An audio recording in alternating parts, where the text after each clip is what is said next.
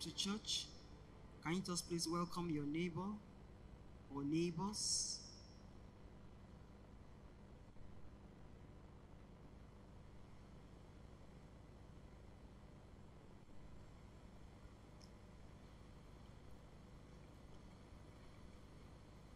Today we are beginning a series of teachings on the topic dealing with the flesh. Dealing with the flesh.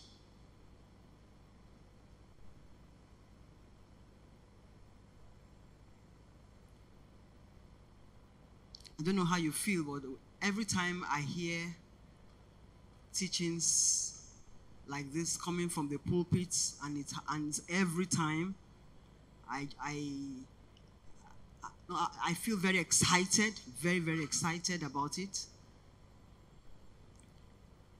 And I tell myself that certainly God expects a lot from me. Because what we are hearing we should not take it at all for granted. The kind of teachings that we are getting. To whom much is given, much is expected. And so, for me personally, I have a sense of responsibility when I, keep hearing from this pulpit God's word being dished out to us. And honestly, we're enjoying serving God. We're enjoying serving God. Because without God's word, there's really nothing to hold on to. But when you have God's word, then you have it. You have life.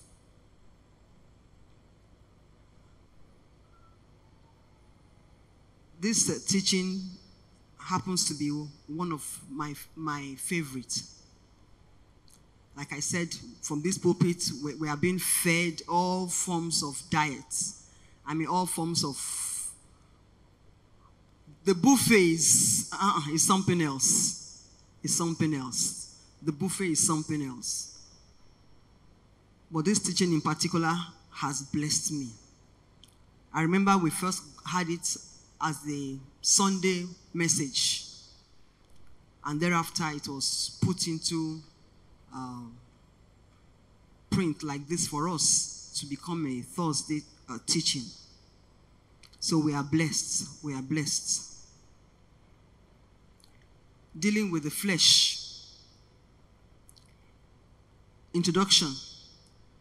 Even though the Bible is replete with references on the flesh, the modern day church does not seem to dwell much on it, except for brethren in assemblies where holiness is solely emphasized. Unfortunately, sometimes to the exclusion of other biblical truths. A victorious Christian learns to deal with the flesh. A victorious Christian learns to deal with the flesh. If that's the only thing you hear this evening, you have heard well. A victorious Christian learns to deal with the flesh. Practically, it is about how to understand, how to treat, how to cope with, how to have a grip on, how to control the flesh.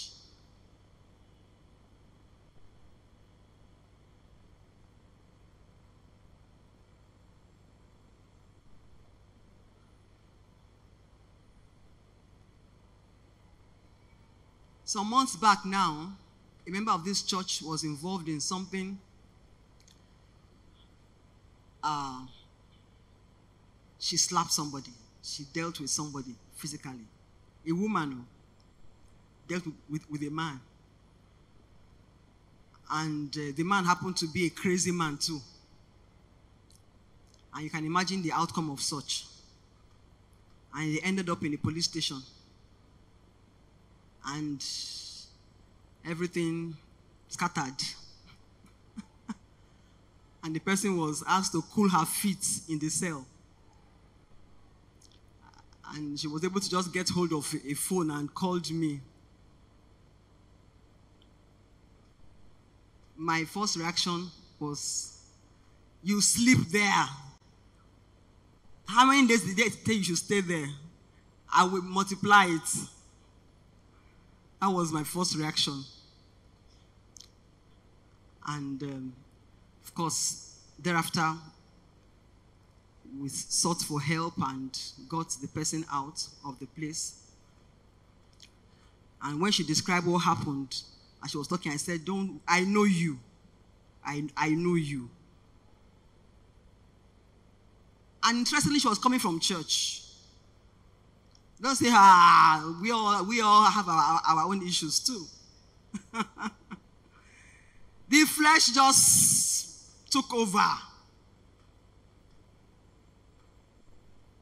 And after she had, done what she wanted to do, felt so bad. But the flesh had, The first mention of the flesh in the KJV, we've been told many times from the pulpit here that the KJV is translated verse for verse, sentence for sentence.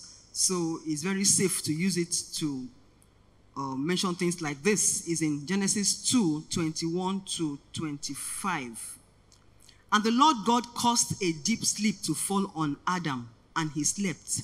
And he took one of his ribs and closed up the flesh in its place. Then the rib which the Lord God had taken from man, he made into a woman, and he brought her to the man.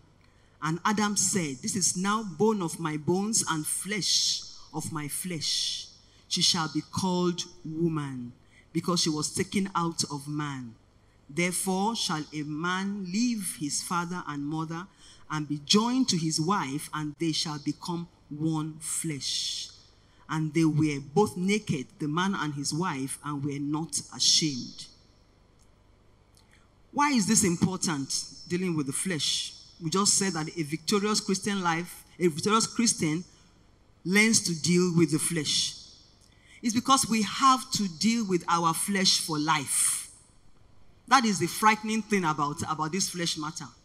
We have to deal with this flesh for life. As long as we are breathing, we have the flesh to deal with. As important as these people are, our spouses, our parents, our church members, our people around us, we don't have to deal with them for life.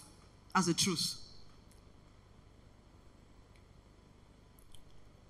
As much as we say that this marriage is for life, you and I know that it is not for life. Practically speaking, that's the truth. Most couples will not leave the earth together. So most couples will end up one going before the other. So we don't, as wonderful as that union is, it comes to an end. But the flesh we have to deal with for life. It is both a friend, because we need the flesh. We need the flesh to stay here on earth. It is the earth suit that we have to stay here on earth, but it's also a foe. It's both a friend and a foe. Because it fights our spirit, the real man, the real us. The more we begin to get conscious of the fact that the real us is our spirit, the better for us. The more we would know that we have this flesh to deal with. When you say, oh, I asked that person, I said, you mean you slapped him? He said, he did this to me, and so I did this. I said, you mean you did that? Say, yes, Pastor, I did that. It was not really her that did that. It was her flesh. The inward man always desires the things of God. That happened. But the inward man, the spirit man, always craves for the things of God, and felt so bad but the deed had been done. Because the flesh is always against the spirit. Please, can we have the multimedia? Can you please give me the Amplified Classic of Galatians 5:17. Galatians 5:17.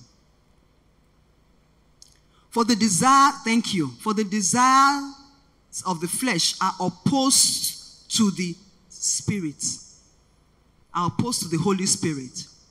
And the desires of the Spirit are opposed to the flesh, godless human nature. That's what I wanted to see. We carry about us 24/7 a godless human nature. For these are antagonistic to each other, continually withstanding and in conflict with each other continually. So they are not free, but are prevented from doing what you desire to do.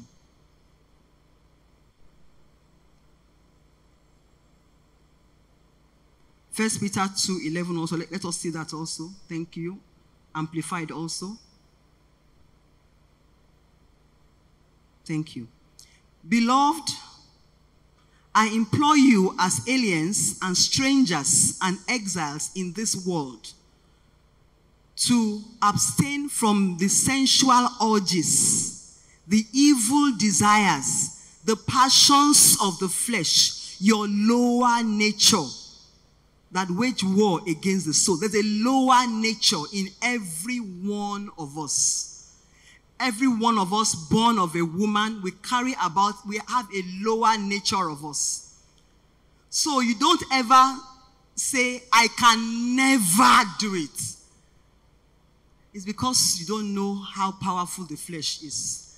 And you don't know how weak your spirit is without the Holy Ghost empowering you. We all can do it. That's the truth. That is why we are looking at dealing with the flesh. Matthew 26:41 says, watch and pray. Watch and pray. Watch even comes before pray. Watch and pray, lest you enter into temptation. The spirit indeed is willing. The spirit is willing, but the flesh is weak. The flesh is weak. Don't you realize how easy it is? Very easy to sit down and gist about nonsense. And how so difficult it is to sit down and pray. I mean, that alone should let us know that the spirit, things of the spirit are very real. One can sit down and talk about rubbish and gossip, and you say, I didn't know that time had gone. 1 hour had gone. But sit down to pray, you'll keep looking at the clock. It's not, I thought it was, is this 5 minutes? Is that clock working? Is it not, I don't know what happened to you before. I've checked. Is the clock not working? It's working. It's because it's a spiritual exercise.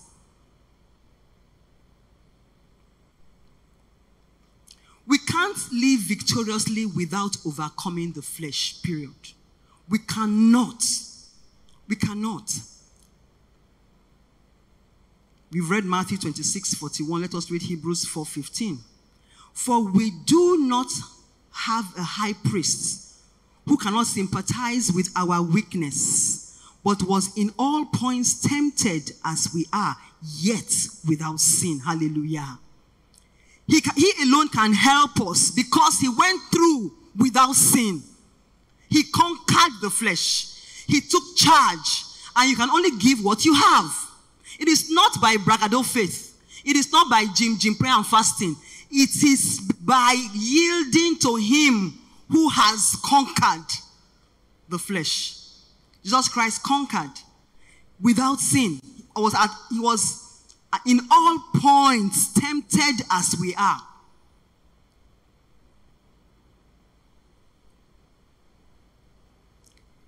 It is part of all there is to this world. It is part of all there is to this world. 1 John 2, 15 to 17. Can we just have that in Amplified also? 1 John 2. Thank you. 15 to 17. Do not love or cherish the world or the things that are in the world. If anyone loves the world, love for the Father is not in him. I mean, God's word is so absolute. You cannot, there's no other way to interpret what has been said than what we have just read in any language. Verse 16. Thank you. For all that is in the world,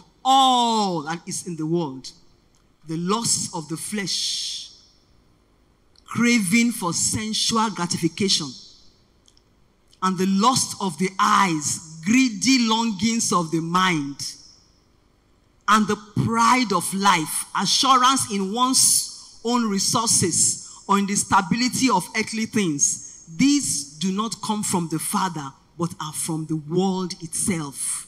So all that is in the world can be put under the lust of the flesh, the lusts of the eyes, and the pride of life. The lust of the flesh. No, let's just go back there a bit. Thank you. Cravings for sensual gratification. Cravings for just what will satisfy, what just makes me feel good. You say, why did you do this? I just want it. Yeah, our bodies just want it. I just like it. It just makes me feel good. Lust of the flesh. Lust of the eyes. Greedy longings of the mind. Greedy longings. There's no end to it. You know, somebody gave me something very, very beautiful. And I said, I think I have enough of this thing. Let me just allow it to just, let it go and serve somebody else or something. And then I saw someone with something like that. And it was as though I saw it in a different way again. So I told my husband, that night I said, I've changed my mind though. I want that thing again. I want it. He just smiled. And I told myself, I said, Igwehi, it is just greed that is worrying you, greed. You know, there's nothing as wonderful as talking to yourself. Oh. If you judge yourself, you will not be judged. I say it's greed that is worrying you. Ojukokoro. Take your eyes off it. You have already given it out before. Why are you going to say, okay, I changed my mind? And the pride of life. Wanting power. Wanting, you know, to be recognized. To be reckoned with me. You know, I want to come and say it. I want to, you know, that's assurance in one's own resources or in the stability of earthly things, possessions. Thank you. I will suggest we don't lock all the windows, please. Just slide them, because to not get too warm. Just slide them so that the rain doesn't enter the church. But don't shut everything, otherwise there will be cool breeze outside and we'll be hot here again. Thank you very much. Thank you. It impacts greatly on our afterlife and yet stays behind, going nowhere. This flesh impacts greatly on our on this life, in this life and even our afterlife, and yet stays behind, going nowhere.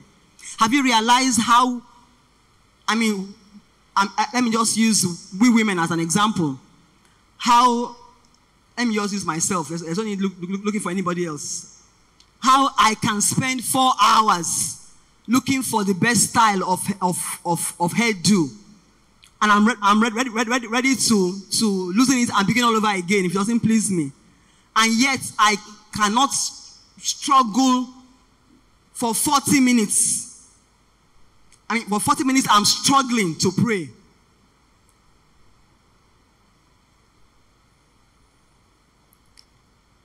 You know, I was somewhere where a bride was being dressed up, makeup.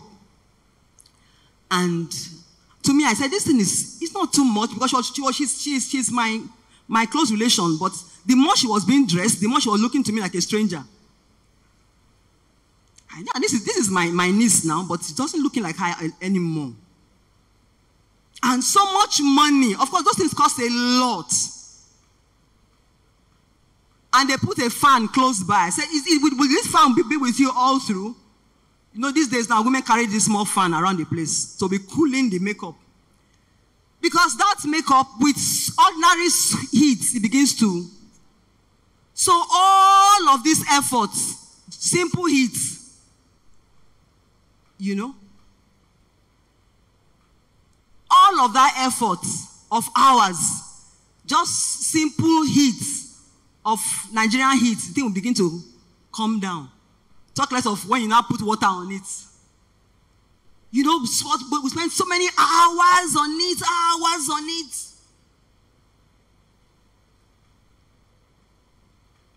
But this flesh is going nowhere. This flesh is what they put in the box to drop in any of the cemeteries. It doesn't go anywhere with us.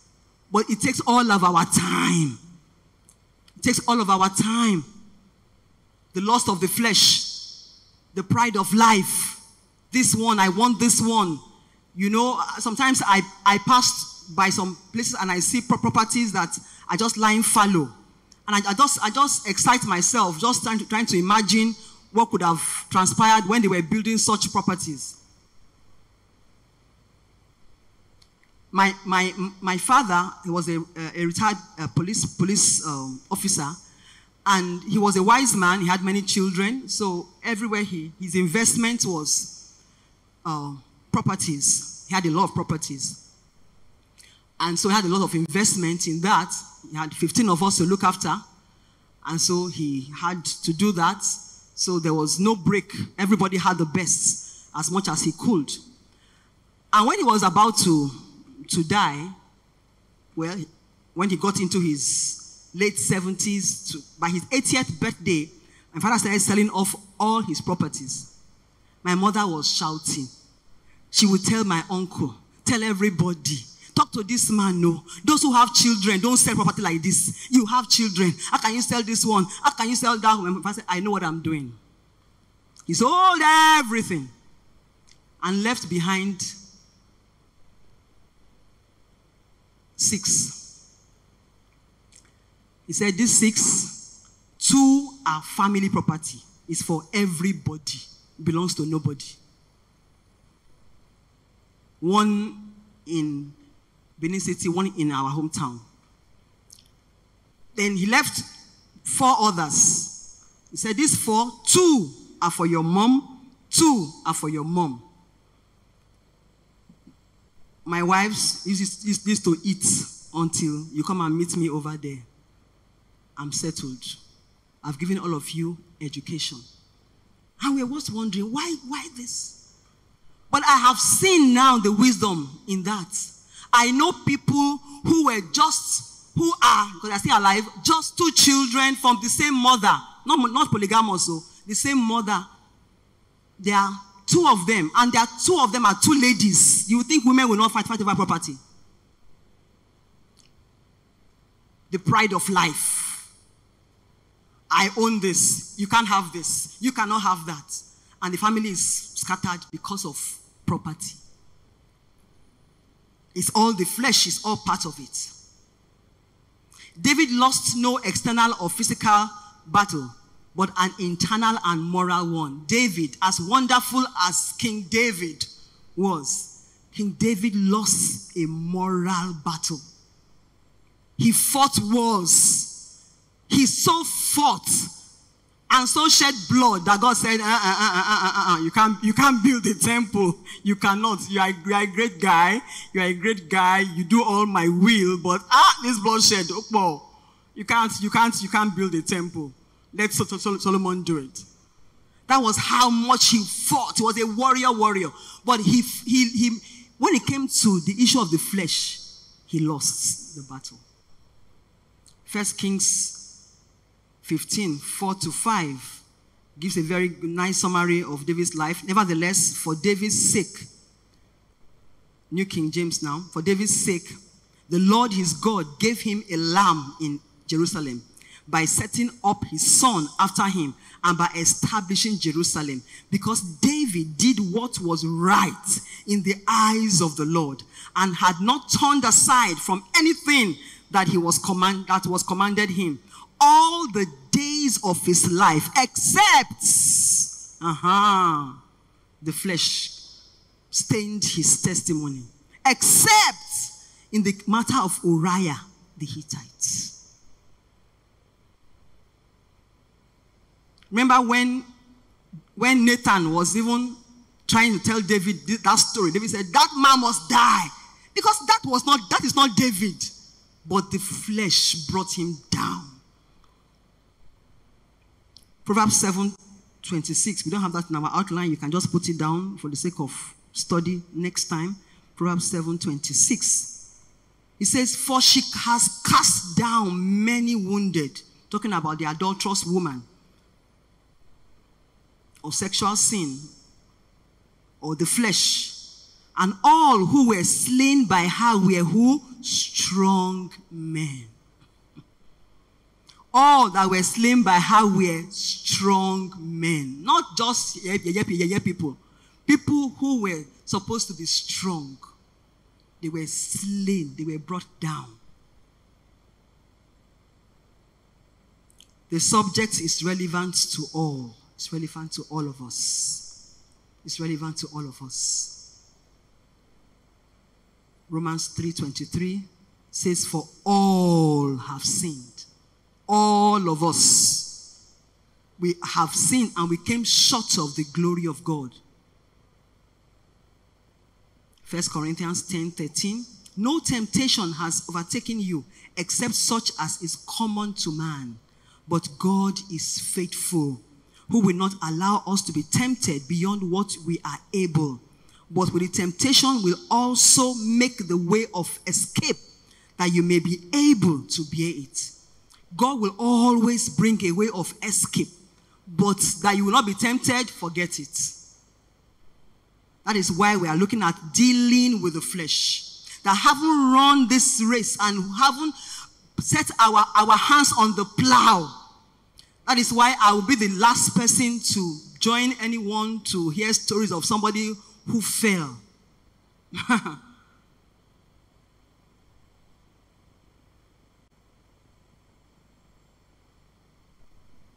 Scriptural usage. Scriptural usage. When I was going through this teaching, like you may have already understood, most of these teachings were written by our pastor, and some were written by other pastors also. But like I said, pastor took this teaching and now put it into print. And when I was preparing for this, I said, teacher. You know, a teacher goes to the roots of issues, to make things clear. And so we are beginning with scriptural usage. Because all through scripture, you see flesh. They mean different things. So this is a teaching that we must not miss for anything if we want to be able to live victorious Christian lives. The term flesh is used in many different ways in scriptures. Many different ways. The term flesh. And as we go on, it will be narrowed down to where we are going. It is used to mean human being or mankind. Just human being. The flesh, human being. Joel 2:28. And it shall come to pass afterwards that I will pour out my spirit on all flesh, on all human beings. Matthew 16:17. Blessed are you, Simon Bar-Jonah, for flesh and blood has not revealed this to you, but my Father who is in heaven. That flesh and blood is talking about it is not your human nature. It is not as a human being that this has been revealed to you. It's also used in scriptures to mean living thing or creature. Living thing or creature. Genesis 6:13. And it shall come to pass afterwards. No, I'm reading Joel. Genesis 6. Genesis 6:13. And God said to Noah, the end of all flesh has come before me, for the earth is filled with violence through them. And behold, I will destroy them with the earth. The end of all flesh. Flesh there is talking about the end of all living things. Living things. So we are seeing different ways in which the word flesh is used. One of the best ways to learn what something is to learn what it is not. Because when you learn what it is not, you can never miss what it is. It's also used to mean creature, living things or creature. Let's look at Psalm 136 verse 25. This psalm, we read it very often during Thanksgiving or praise night. It says, who gives food to all flesh? Who gives food to all living things, to all creatures? Not the flesh of the godly human nature.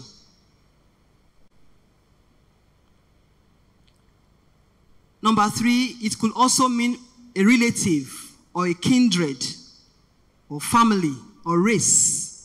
When the word flesh is used as to mean a relative or kindred or family. In Judges 9:2. Judges 9:2. That was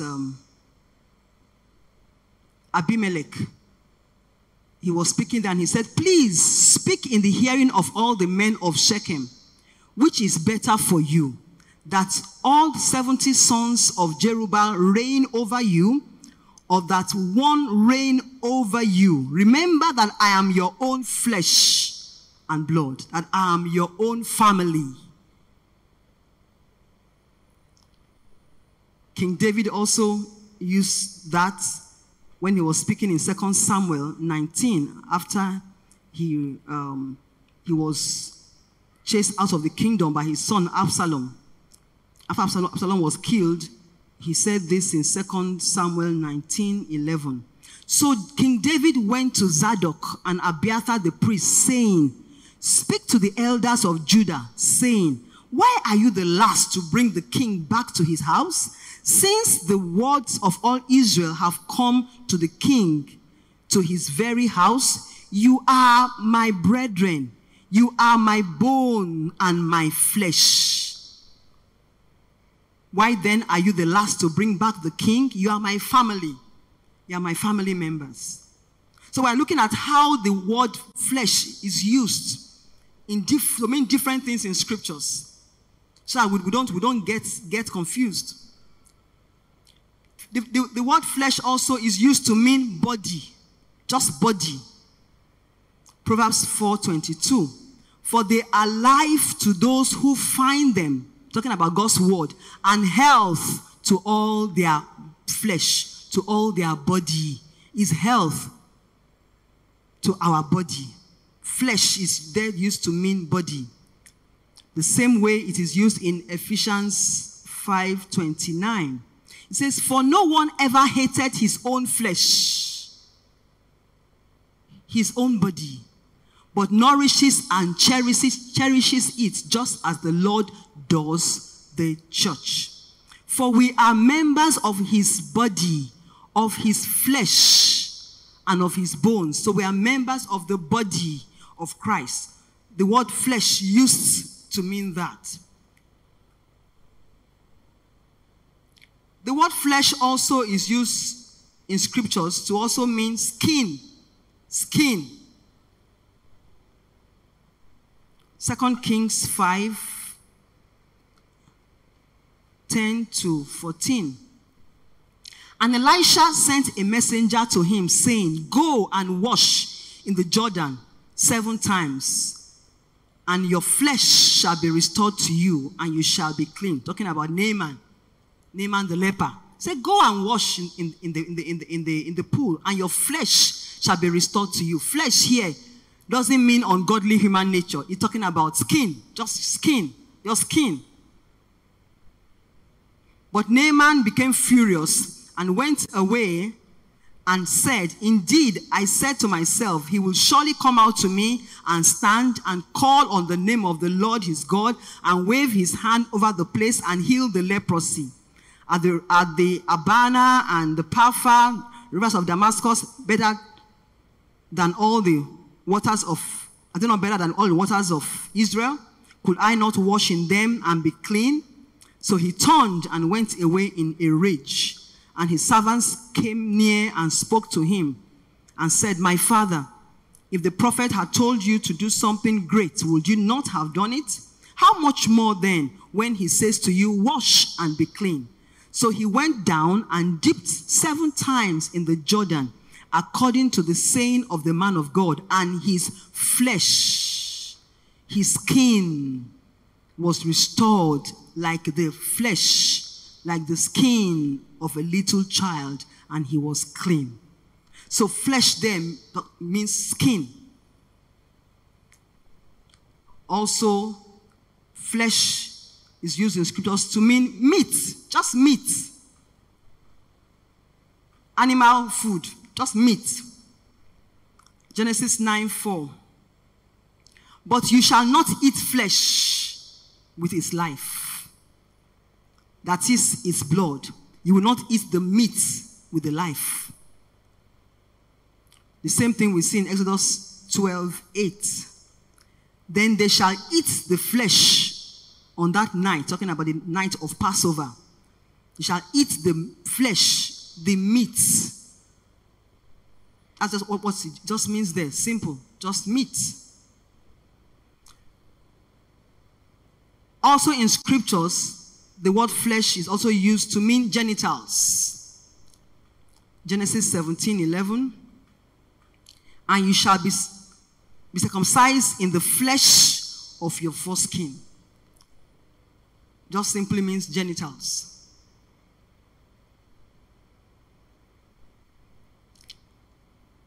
Number 8, it could also mean physical domain. Physical domain, rather than spiritual. Physical domain. Ephesians 6:5. Bond servants, be obedient to those who are your masters according to the flesh, with fear and trembling, according to the flesh. So these are your masters in the physical domain. Is your boss in the physical domain, not spiritually, but physically.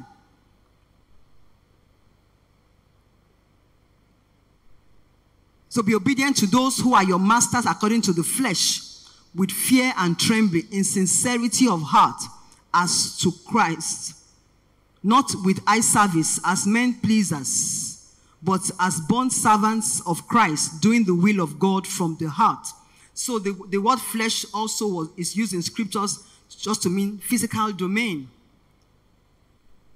I mean, this is so deep because we are trying to have a foundation to understand that, yes, we're talking about dealing with the flesh, but this flesh means so many other things in scriptures. And we're trying to sieve out where we are going. Colossians 2:1. For I want you to know what a great conflict I have for you and those in Laodicea, and for as many as have not seen my face in the flesh. You have not seen me physically. That was just all what the apostle was saying. You have not seen me physically. You've only heard about me, but you have not seen me in the flesh. It could also mean docile, compliant, or tender. It's also used to mean that in scriptures. Docile, compliant, or tender. Ezekiel 36:26. I will give you a new heart and put a new spirit within you. I will take the heart of stone out of your flesh and give you a heart of flesh. I will give you a tender heart. That stony heart will be removed. I will give you a heart of flesh. Just simply meaning a tender heart. Tenderness. Tender. You see why I said this teaching was written by teachers. I would never have thought, of going as deep as this, you know. Sometimes when we mention some topics that we have taken in church for Sundays on end, I say, wow. Thank God for the giftings of God in our midst. And that's why I say, to whom much is given, much is expected. That you and I are having to go through this Bible school. Number 10, it could also mean human effort. Human effort. Flesh.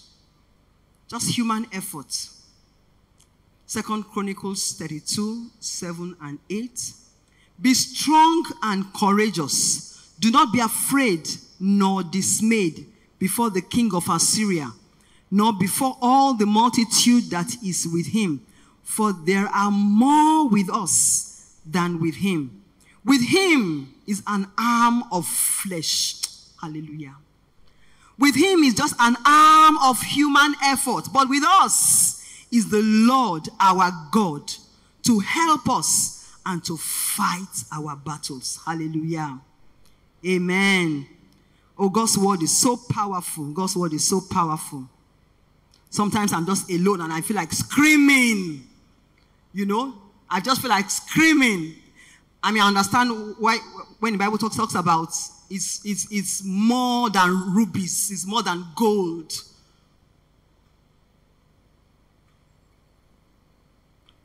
Let's look at Jeremiah 17:5-8. Thus says the Lord, cursed is the man who trusts in man and makes flesh his strength, whose heart departs from the Lord, who makes human effort his strength. And he shall be like a shrub in the desert, and shall not see when good comes, but shall inhabit the parched places in the wilderness, in a salt land which is not inhabited. Blessed is the man who trusts in the Lord, and whose hope is the Lord. Hallelujah. He shall be like a tree planted by the waters, which spreads out its roots by the river, and shall not fear when heat comes, but its leaf shall be green, and will not be anxious in the year of drought, nor will cease from yielding fruit.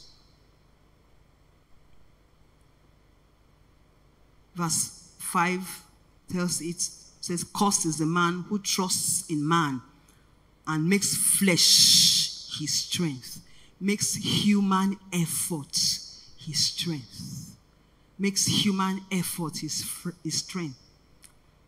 I once heard somebody say, oh, I have to use those drugs because they will keep me alive. And where I was, I just shook my head. I said, no, that's not what will keep you alive. That's not what will keep you alive. It is the grace of God that will keep you alive.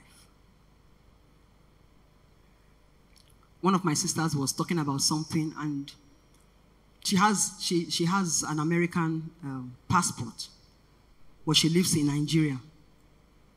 And she was telling me, she said, Bridget, she's my older sister, and said, well, let us be thanking God for his grace. It's true that I have American passport, but it is God's grace keeping me alive. She was able to name for me 1, 2, 3 people that she knew very well who had all those things. Saying, in the day of trouble, this one cannot keep you. You know, because some of us think that, oh, if I can but just get a green card, I'm made. If I can just reach America, I'm made. It's the grace of God. And thank God, because that grace is the same currency.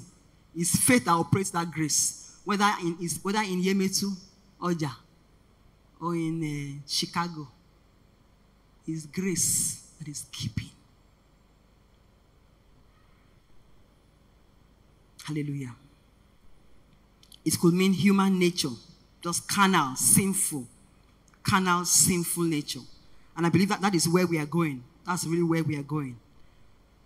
The carnal, sinful nature. Let's look at, in Psalm 51, 1-5, that was where David was in repentance. Let's look at Romans 6:19.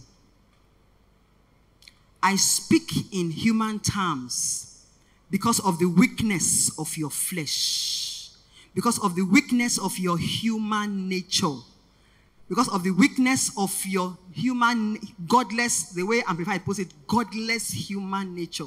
That's really where we are going. But we have tried to eliminate others so we can really see where we are going.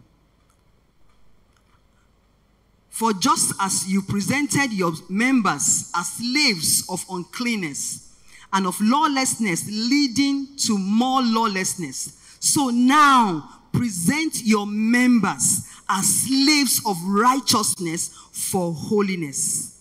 For when you were slaves of sin, you were free in regard to righteousness. What fruit? I think I've exceeded where I'm going now. But that is just the point. Is that this flesh that we are really focusing on is our human nature, our carnal, sinful nature. Can we look at Galatians 5:16? I say then, walk in the Spirit, and you will not fulfill the lusts of the flesh. For the flesh lusts against the Spirit, and the Spirit against the flesh. And these are contrary to one another, so that you do not do the things that you wish, but if you are led by the Spirit, you are not under the law. Now the works of the flesh are evident, which are adultery, fornication, uncleanness, lewdness, idolatry, sorcery, hatred, contentions, jealousies, outbursts of wrath, selfish ambition, dissension, heresies, envy, murders, drunkenness, revelries, and the like. So it is an endless list. And the like. Flesh has destroyed so many believers. Tongue-talking, demon-casting. The flesh has destroyed so many homes. The flesh has put nations at war. It is human to lie, to vacillate, to be inconsistent, to disappoint, to fail. Numbers 23:19 says to us, God is not a man that he should lie, nor a son of man that he should repent. Has he said it? Will he not do? Has he spoken? Will he not make good? But the point there is that God is not a man that he should lie. So we are men and we do lie. We are men. We can fail. We can disappoint. So there is that godless nature in us. Selfishness, greed, lust for sex, for food, for alcohol, for whatever. Envy, pride, they are natural. These things are natural. And they cling to us, to the natural man. Thank God that we are in Christ. So we are a new creation. That's where we are going, church. We are a new creation. We are a new creation. Can we see 2 Corinthians 5:17? We close there. In the Amplified, please. Therefore, if any person is engrafted in Christ, the Messiah, he is a new creation. A new creature altogether. Hallelujah. Hallelujah. A new creature altogether. The old, previous moral and spiritual condition has passed away. Behold, the fresh and new has come. Will it happen in a day? No. Will it happen overnight? No. Is it easy? No. That is why we are going to spend some Thursdays to talk about dealing with the flesh. And even when we say the grace at the end of those teachings, it has just started. Hallelujah. It has just started. It has just started. It has just started. But the victory is that we are in Christ Jesus. Hallelujah. That's the victory. That's the victory. That's the victory. That's the victory. That is the victory. And because of that, we can deal with the flesh. We can grow. We can say, oh, last year, if you met me last year, I would have cut off your head if you did this to me. But it is the same me now who is begging policeman for you. If you had seen me, we are all growing. We are all work in progress. That is the beauty of the Christian life. That's the beauty of the Christian life. Can we just give God thanks for these teachings that you and I are privileged to hear, privileged to be taught these things? A woman heard Jesus Christ preach, and she said, blessed are the breasts that you sucked, because she was so overwhelmed by gracious words that came from his mouth. The same words that we are hearing today, and we will hear for some Thursdays and for the rest of our lives. These words are gracious words, and you and I, we will trade with these words. And we will show forth the beauty of God's power and God's spirit in us, because we shall deal with the flesh. Let's just give God thanks.